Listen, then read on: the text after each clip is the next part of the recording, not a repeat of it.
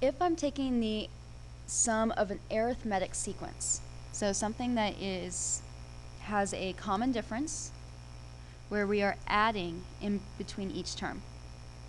Let A1 be the first term, AN be the nth term, and D be the common difference. Then the summation is going to be n times A1 plus the common difference times n minus 1 times n all over 2.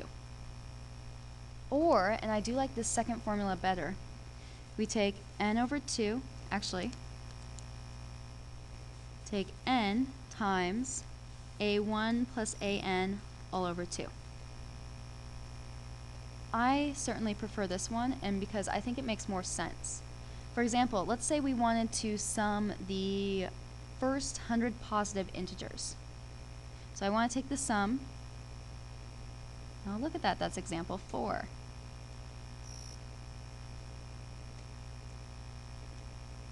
The first 100 positive integers. This means I'm summing from I equals 1 to 100.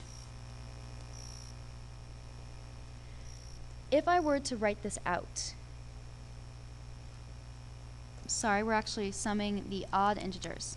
So what we're doing is we're saying we're going to take 1 plus 3 plus 5 plus 7 plus 9, so on and so forth, all the way up to 199, and before that 197, before that 195. There is a pattern here. If I add 1 and 199, that gives me 200. 3 and 197 gives me 200. 5 and 195 gives me 200. So actually the average of all these pairs is going to be the same as the first term plus the last term divided by 2. So the average of this entire set of numbers is 100. And since I have 100 terms, I'm going to times that by n. This is where your formula comes from, and we'll talk about this a little bit more explicitly in class. But so what I see here then is that my sum for the first 100 positive integers is going to be 100 times my first term 1 plus my last term 199 all over 2, which will equal 100 times 100 equals 10,000. So S100 equals 10,000.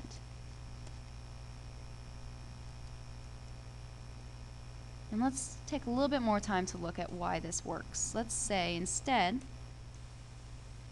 I wanted to take the sum of the first 20 even integers. Well, these are going to be 2 plus 4 plus 6 plus 8 plus 10 all the way up to 32 plus 34 plus 36 plus 38 plus 40.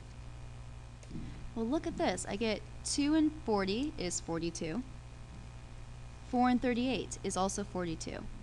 6 and 36 is 42. 8 and 34 is 42. And 10 and 32 is 42. So the average for this entire set will be 42 divided by 2 equals 21.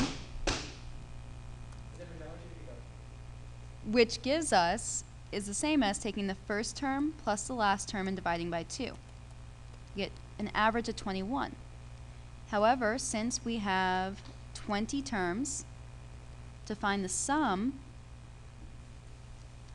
we're going to take 20 times the average, so 20 times 21, we get 420 is going to be our sum.